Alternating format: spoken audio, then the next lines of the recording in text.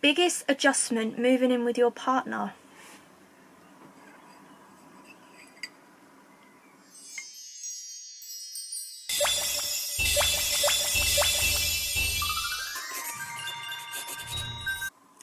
Okay, let's just chat, quarantine chat. So I've got a few questions. I put a Q&A up on Twitter and Instagram, and I've got a few questions from you guys, and they're really interesting. Okay, if you know that song. Right. Okay, so let's just get into the questions, because today has been a write-off. In fact, the whole of this week, it's only Tuesday, and it's just been a write-off. Anyway.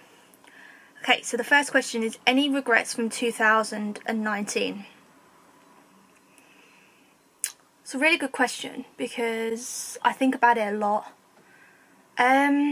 Regrets. I tend not to regret things. I tend to see things as a learning curve for me. So, for instance, anything that I've done in relationship wise, it's all a bit of a learning curve for me. So, for instance, yes, my relationships have taught me how to be and how to help me with this current relationship I'm in. I think the only regrets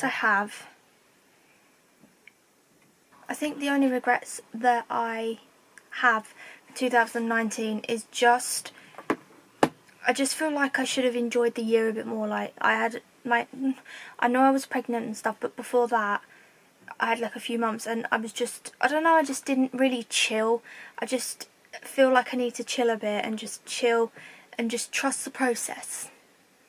Just trust the process, because things work out weird, and I feel like I was planning things and things just kind of totally went off track. I got pregnant, we've got a baby, and then other things have happened.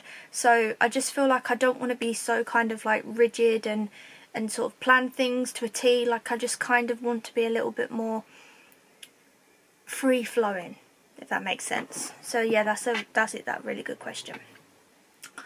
Okay. A lot of you sent in the same sort of questions, so I'm just going to go through the ones that are different. Okay. How do you deal with anxiety, especially in this pandemic? Really good question. I am not a person to ask. This is not something that I do well at. I do suffer with anxiety quite a bit. It's been flaring up quite a bit lately, but there's kind of things that make sense. There's things that's going on that are gonna flare it up, especially with what's going on. But for your question, how do I deal with it? I don't know. I just kind of wait for it to pass, I think.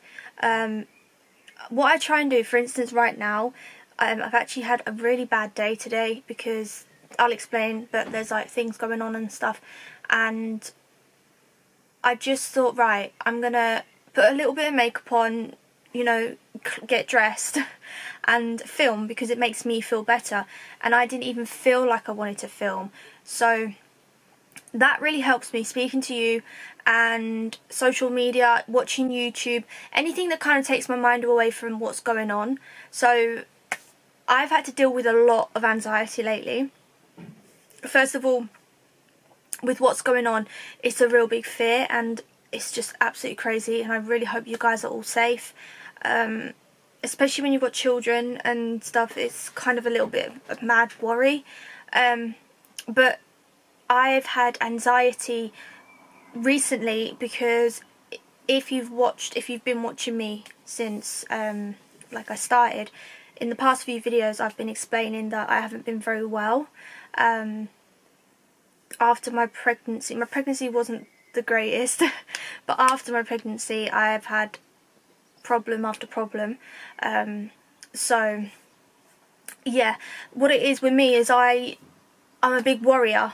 For instance, my nan, bless her heart, she's gone now, rest in peace, but she was the biggest worrier on the planet, and she got ill from it, and like I just need to chill because I worry, and I feel like I worry so much that sometimes I bring these problems on, like I must do, because it's just kind of, it's not healthy. Why I keep getting poorly. But yeah, I worry a lot, and then I get anxiety over it. So like I don't know, like it's anything really, especially with this going on, like with my health. I'm having a lot of tests and scans and phone calls and waiting for phone calls, and it builds up anxiety. And I'm a kind of person, if I don't know what something is, then I'll Google and get myself worked up. Like I'm sure all of you have done that, like everybody does it. But that is one of my next year's resolution, is I'm just not gonna do that anymore because I've really worked myself up. Okay, moving on.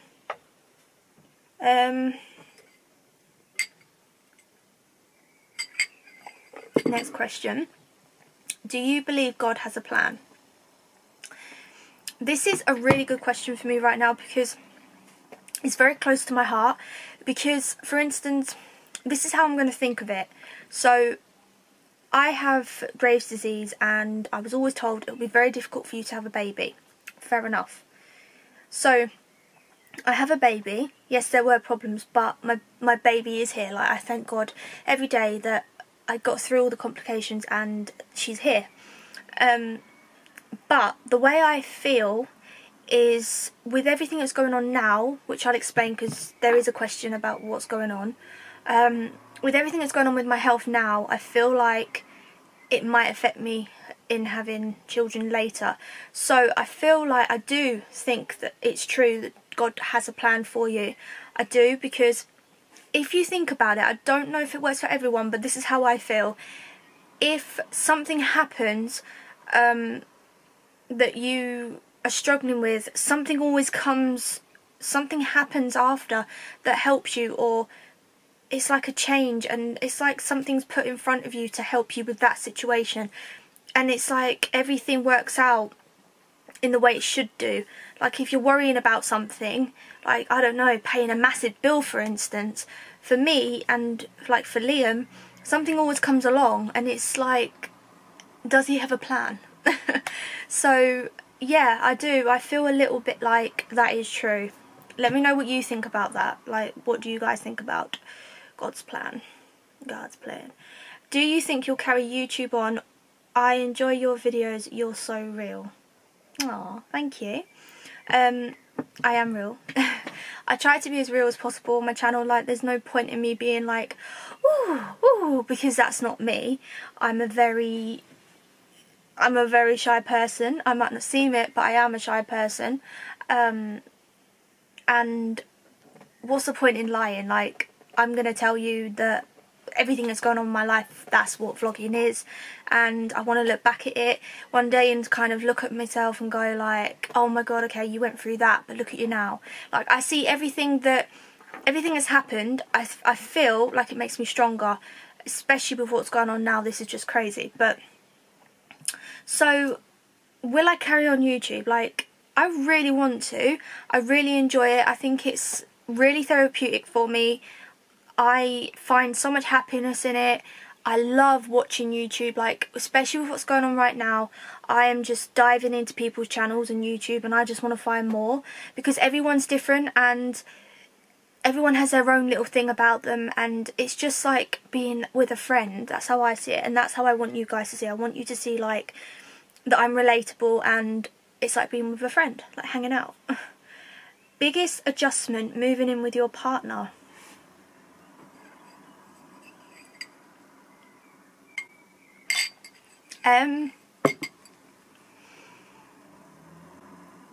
Biggest adjustment.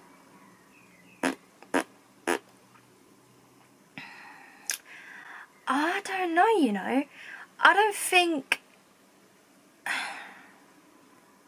I've had to like do much adjusting with him. We are just who we are. Like, we met as them people, we are them people.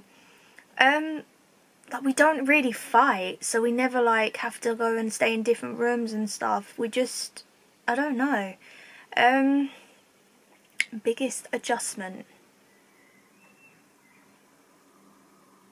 Probably cooking.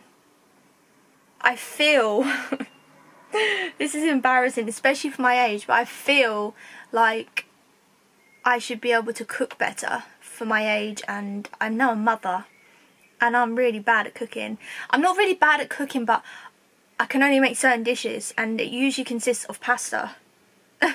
So it's like spag bowl, pasta bake, lasagna, and stuff like shepherd's pies and stuff, and just the basics really. Like, I can't cook very well. So that's probably my biggest adjustment, is the fact that when he goes back to work, I am going to have to cook when I'm better. So it's like, I need to adjust to that. I need to learn. But let me know what your adjustments are down below with your partners. Biggest adjustment with your baby, with Olivia? Interesting. Sleep. Like, I've been up since 4. She had a feed at 4. And I feel great for it. Like, I feel really good. When I get up at like 10, it's like... So, learning to adapt to her schedule. Understanding, like, what cries mean, if she's hungry, if she wants attention, whatever it is, dummy, you know, so that kind of thing. And I guess the biggest adjustment is just, well, I mean, Nala's sadly gone because of Olivia. They couldn't stay together. It would not work. So the biggest adjustment is having no dog, that's for sure, and having a baby, because she just takes your whole time up. I love her to pieces, but she just takes your whole time up. And I would just say the biggest adjustment is sleeping pattern. Yeah. Okay. These questions are really good. Okay, this is something I don't even know how to address, because is there going to be a baby number 2? Right now, in my mindset, no. Because when I explain to you, like, what... when I explain to you what's going on right now, then you'll kind of understand. But me and Liam really want more children, love them. Like, we want like 3 or 4, 3 maybe.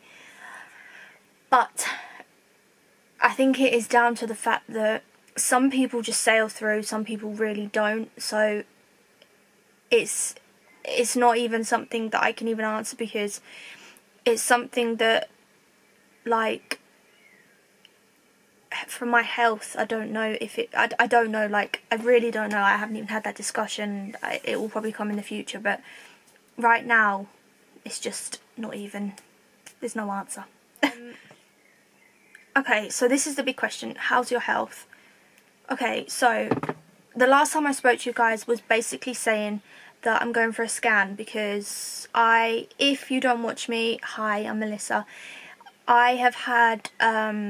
I had my pregnancy, and then when I got to like 23 weeks, I got this really bad abdominal pain, and I had quite a few things with my pregnancy. So I had obstetric cholestasis, high blood pressure, SPD apparently, and just my thyroid. I've got Graves' disease and high thyroid, overactive thyroid. So, no I haven't, underactive, sorry. So yeah, it was just, it was just like a blur, like everything was just a blur. I was just moaning all the time, I was just ill all the time. But anyway, I had Olivia, and I came home and I couldn't walk. I was in absolute agony. I kept going to the doctors. We thought it was like my hip. I remember saying to my friends and stuff, like, my hip is killing, ugh. And they were like, yeah, you've had a baby, it will take time to adjust and stuff. So I really trusted that. And I just kept going back to my doctors. 3 months, nothing. It got so bad, like, I was, like, basically I couldn't look after Olivia. Liam was doing everything. Couldn't lift, couldn't do nothing. So I was just sleeping, like every day was a blur, like I was just sleeping, taking paracetamol, taking tramadol, like it was just awful. So what I did is I felt really bad one day, and I just felt like, right, something telling me that I need to keep pushing. So what I did was I actually changed my doctor, and I said, look, I don't want to see him anymore, I want to see this person. Went to him, and he said straight away, I think there's an abscess, go for some blood tests right now, I'm going to take you to the room right now, and if there is an infection raised in your blood test, then I think it's an abscess. Went to the hospital, and it was just absolute craziness. They done scans, they done blood tests and stuff, and yes, there was an infection. Turns out that there was a massive infection in my whole body, everything was inflamed, my kidneys, my liver, everything, whatever's in that part, I don't know. And yeah, it was pretty serious. I was on like IVs and stuff, and antibiotics and God knows what else. So they found like this sort of mass in my pelvis, well, in my stomach, and they thought maybe my appendix was leaking and there was an abscess, or maybe there is just an abscess or something. So just as the corona started getting really bad, I said I want to go home, I want to be with my baby, I want to be with my partner, I want to go home. Is there any way that I can be treated at home? And luckily they've got these amazing district nurses that come out, and they basically come round, and like I had a cannula in my arm, and they would just like plug it in, and I would like be on this drip that was hanging from my lamp. It was so weird. So I had that for a week. Then I went on to oral antibiotics, and I really started to feel better. Like my back was better. It just wasn't as swollen, and I can walk. So yeah. So then what happened is they booked in a scan for me for the 21st, which is today. Is it today? I'm losing times and days. Yeah, today. And that's that. During the time of like kind of waiting up to now, everything's just got kind of weird. I basically had, when I was really ill, I had this pain, like, well, not pain, it was more like a stretchy feeling. Like when I was laying down, I felt like I was stretching something and it was sore, so I couldn't lay down, and this was on my right hand side. Also, my body was not straight, like my body was like wrenched to the right, so like all this flab, baby fat, was all just sort of stuck. Really strange, really weird. Like I think I broke science. The doctors are bizarre, like it's crazy. And yeah, so all of a sudden, like I was just like feeling like my belly and stuff. I don't even know what's that, probably pulling my leggings up or something, I think. And I felt this huge hardness, like all my baby fat had gone hard on the right hand side, and it felt like a lump. So obviously I panicked, blah blah blah, rang the hospital, rang the doctors, and because of what's going on, I just feel so bad for ringing, and I feel so bad for needing treatment because of these poor people that are fighting for their lives. It's just really kind of shitty to be ill at this time, because it's just, it's not exactly life-threatening, but it is serious because it can spread and it can burst. But you know, like I have to tell my doctors, and I have to get the treatment. But it's just a really bad time because of, oh, it just makes you feel so bad. But anyway, so had the lump checked out. They said, oh, I don't know, it could be this, could be that, could be that. Went for my scan, and they actually brought the scan forward to Sunday, which was really weird. I got a phone call on Sunday, and they were like, do you want to come in and have your scan? So I did. The CT scans come back, and the lump didn't even show. So the lump is nothing serious. However, everything is still swollen. There's a little bit of improvement, but it's not as much as they wanted. So everything's still swollen, and they do think there's an abscess in my pelvis. But what they're doing is there's some special team in a hospital called the MDT team, and they're sending it to them, and they're going to have a look at it. So there's more anxiety because I've got to wait for them results, which I will find out on Friday. I've actually got to go up there and see them, for them to see me in person and stuff, to see like how my walking is and stuff like that, because it really affected me. But I'm a lot better, like I'm in a lot better place. And today has just been a write-off. Like, I'm done. I'm just done with today. Today has just been shit, to be honest, because I woke up this morning and I thought, right, okay, so I don't have to worry about this lump anymore. It's nothing serious. It's probably a hematoma. This is what they think, a hematoma, like a blood clot thing. And the doctor said it will go lumpy, it will break down, it might be sore, might be itchy, all of them symptoms.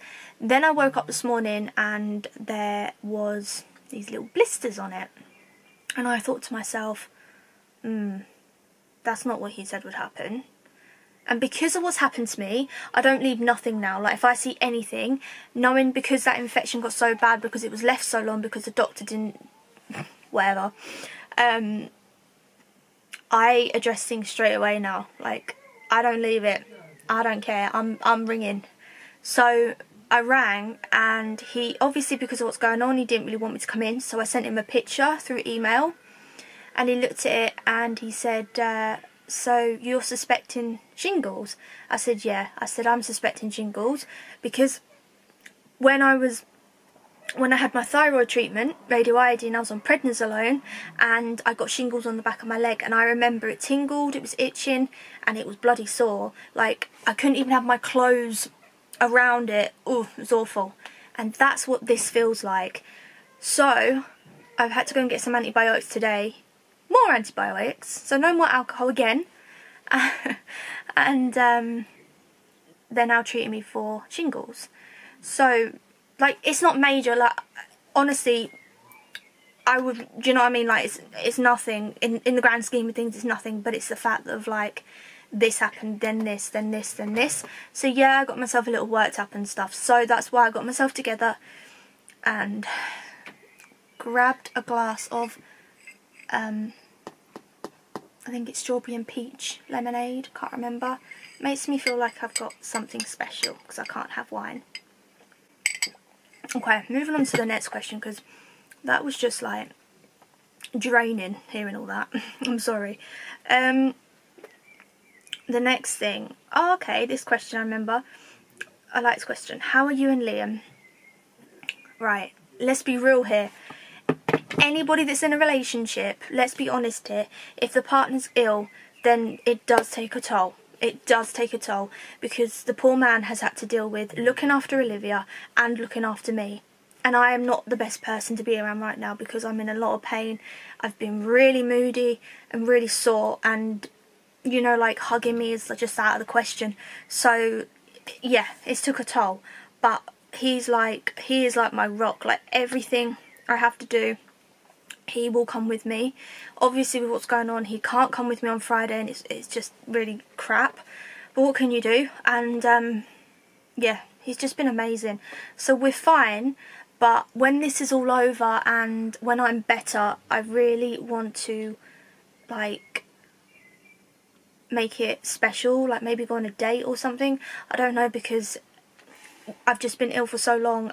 Even through the pregnancy, it's been like over a year that I've been a moody bitch, because it's just been rough, you know. So even though one person is not well, the other person gets affected by it, and I can see that. So I literally don't like bother him when he just like needs his time. And the more better I'm feeling, the more I can do. So I'm starting to like be able to do like getting on the floor with Olivia and just things I couldn't do before. And it's making it easier for him, because he has had to do a lot, and I mean a lot. And I'm so proud of him. I am really proud of him. He's the best father to Olivia. The best daddy. Favourite thing about living with Liam? That's easy. He makes me laugh. Like, easily makes me laugh. He does the most stupidest things, and my life right now, especially in quarantine, my life right now is Friday night dinner. Or what's going on? My life right now is Friday night dinner. Like, we love it. I'm living for it. It's the best thing ever.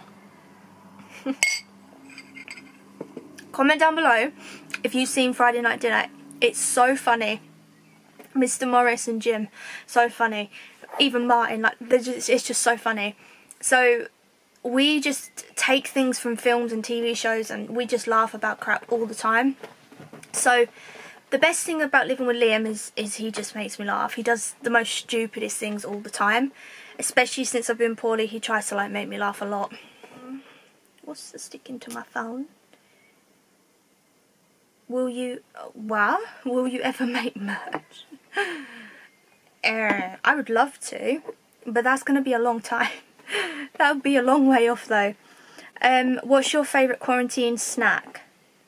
This is going to sound really daft, but it's probably oranges. Or crispy M&Ms, but more oranges. I'm just eating so healthy right now. I don't know why. It's good, but I don't know why. I'm just having oranges and bananas and mandarins and stuff like that. So my favourite quarantine snack would probably be oranges or mandarins.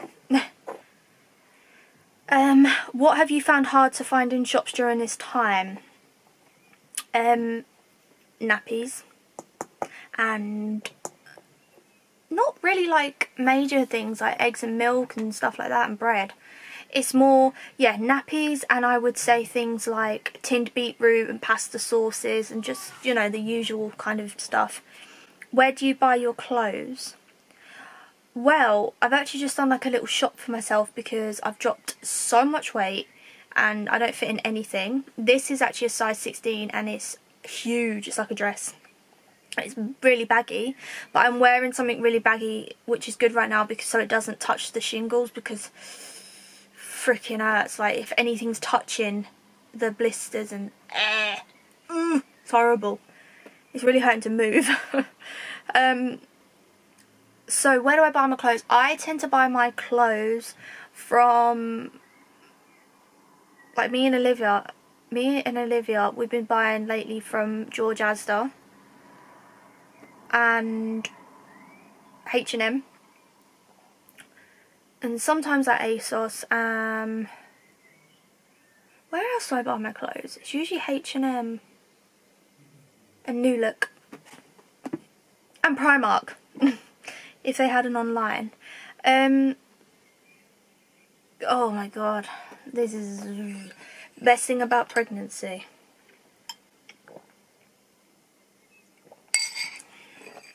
Olivia. Worst thing about pregnancy. Probably out of all the things, probably the SPD. The SPD, where you just really struggle to walk, and the pain, it felt like you were kicked in the vagina. Did you find a certain lip balm that worked on IG? Ah, yeah, I put up a question asking for a lip balm because my lips were like mega dry. Yes, I did. It's this. I don't know why I didn't think of this one. Carmex. I had it and I was just like, I need something that's going to work because my lips are like really bad. This is just a Cherry Carmex moisturising and it's really helps. Like, I had like a really bad scab here because I constantly pick and I know I shouldn't. Have you ever had a paranormal experience? Yes, I have. That can be another video if you want it to be. Do you want it to be? Let me know. What was your first kiss with Liam like and how did you meet? It was amazing. We met at work in a phone shop and we just had like a spark and we just spoke and that was it. I just knew that I wanted him. Yeah, and then he was giving me lifts home. That sounds really saucy, but that is not like that.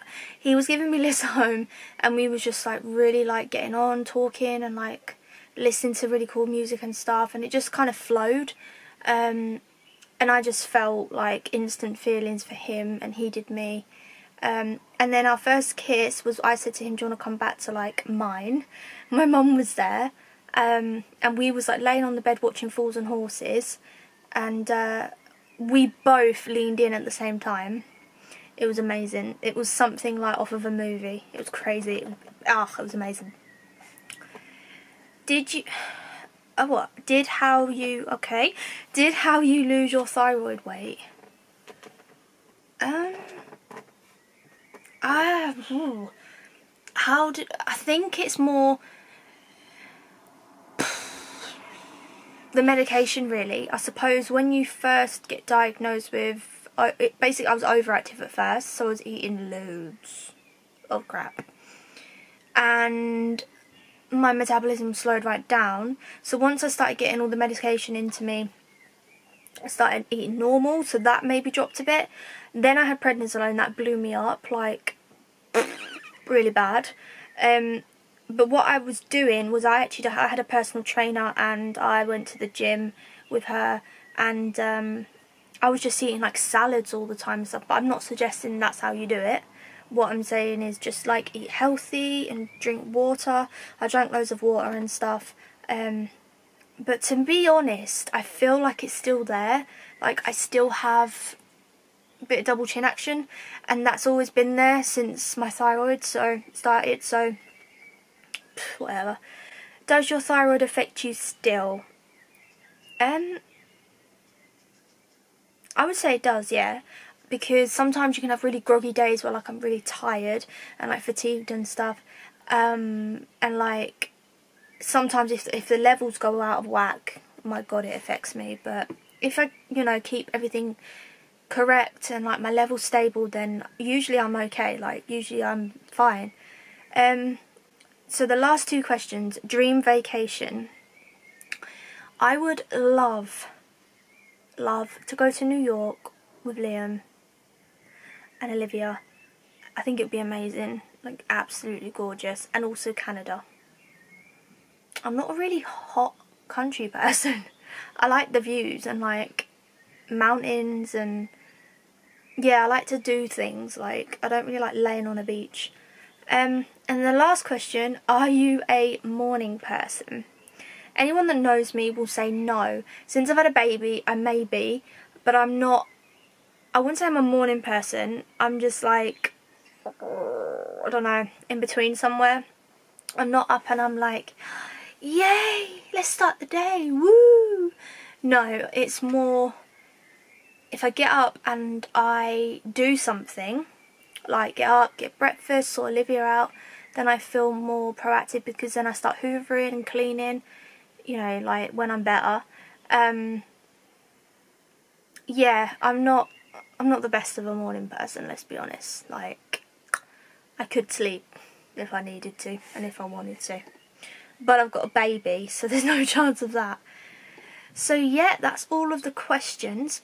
Going back to the first question with the regrets, like I said, but moving forward, I want to take something away from this illness, whatever, all of this crap that I'm having. When I get my results on Friday, I am going to be told if, I'm assuming, unless they find something else, I'm going to be told what the next step is. So the next step could be surgery, which I really, really don't want. It could be surgery. It could be just the fact of like draining it, more antibiotics. I really don't know, and I'm just not going to think about it because it just brings me down. I'm just going to be strong. That's my new thing. I'm just going to be strong, and I'm going to think if I can get through what I've got through so far with this infection, then I can continue getting through it, But moving forward, my mum has been badgering me, saying that I need to start taking vitamins. I used to take vitamins. I used to take multivitamins, just one, and then I kind of just lost, not interest, but I just stopped. And I don't know if there's any truth in it, I really don't. But ever since I've stopped, which is when I've got into this relationship and moved up here, when I moved, I've just been poorly, like quite a lot. So, moving forward, I am going to be taking multivitamins and iron, calcium and vitamin D, selenium and vitamins A, C and E. So I'm either going to take these two, or I'm just going to take these multivitamins and iron, because I think this has got everything in it.